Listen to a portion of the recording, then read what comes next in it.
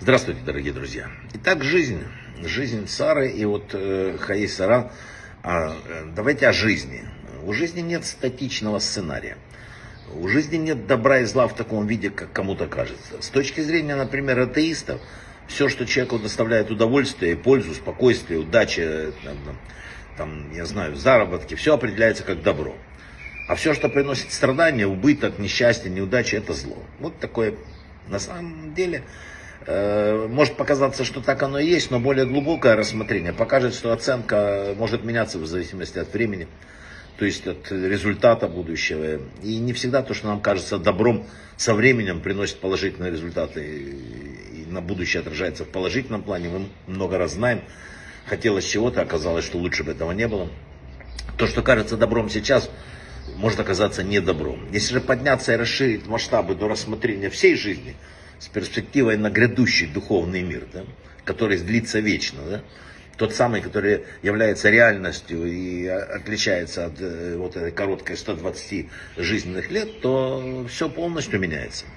В отличие от ограниченного взгляда человека, который смотрит снизу, да, а сверху открывается совсем другая картина добра и зла. Так вот, написали наши мудрецы, что сверху сытая, спокойная, комфортабельная, но совершенно бессмысленная, бездуховная жизнь оказывается перед предстоящей вот великой жизнью в мире грядущем полнейшим злом. То есть в то время как жизнь, например, полная испытаний, каких-то сложностей, но насыщенная духовностью, она считается полным добром. В отличие от привычных человеческих представлений, Бог нет наказания от Бога. Вообще все, что делает Бог, это не месть нам, а носит воспитательный характер, то есть продиктовано исключительным желанием создать условия для исправления зла. Поэтому страдания, беды, несчастья, посылаемые человеку, выверены всегда с абсолютной точностью в меру вот его личного развития или его личной задачи, и чтобы пропустить его от бездумного к осмыслению жизни. Вот теперь мы начинаем понимать, почему, когда мы говорим о жизни великих людей, Авраама, Сары, других, смотрим, у них одни неприятности с нашей человеческой точки зрения. Сверху виден мир весь, снизу только самая малая часть этого мира. Поэтому ограниченное представление человека, ему сложно осознать вот этот божественный свет. Вообще вот наши мудрецы усматривают в этой недельной главе большой урок о том, что в жизни бывают разные периоды, к которым надо относиться одинаково правильно. Бывают спокойные, бывают бурлящие. Всегда надо видеть, что и так хорошо, и так хорошо. Да? Человек живет в постоянно меняющемся мире. На него обрушиваются миллионы нового, то, что вчера еще не было. С другой стороны, бывают периоды, когда ничего не происходит. Надо переносить и штормы, и штили. Да? Вообще, вот возраст, написано, также не является отговоркой никаких духовных свершений, потому что, возможно, Аврааму в 99 лет было сказано сделать обрезание, чтобы потом никто не мог сказать, что вот я уже пожилой. Вот, вроде будет надо уйти на покой столетнему Аврааму, однако тут начинаются самые бурные события. Вообще, вот еще раз говорю, свет воспринимать сложно. Когда вы оказались в ловушке, стеклянная такая призма, независимо от того, сколько света будет, вы увидите только преломленный свет и радуги. Да?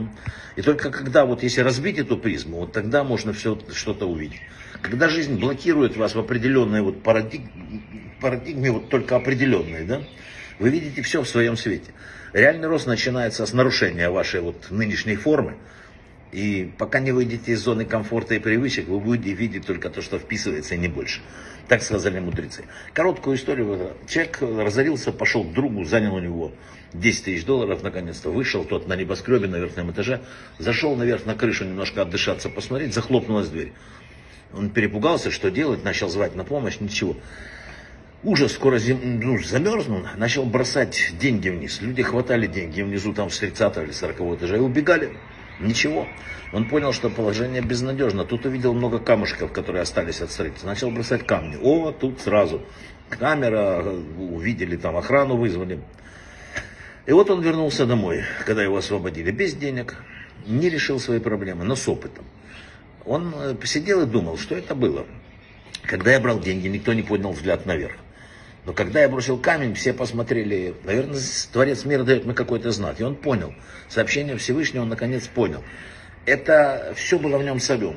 Когда Всевышний бросал человеку заработок с небес, удачу в делах и так далее, он часто не поднимает глаза к небу. И только когда Творец бросил в него камнем, то есть ухудшил материальное положение, изменил его жизнь, он поднял взор к небесам. Так ведем себя часто и мы. В период изобилия не поднимаем глаза, чтобы достойно поблагодарить. А как только беда, тут же начинаемся бросаться и просить о спасении и достатке. Когда говорят о тайнах Торы, на самом деле Всевышний не желает от нас ничего скрывать.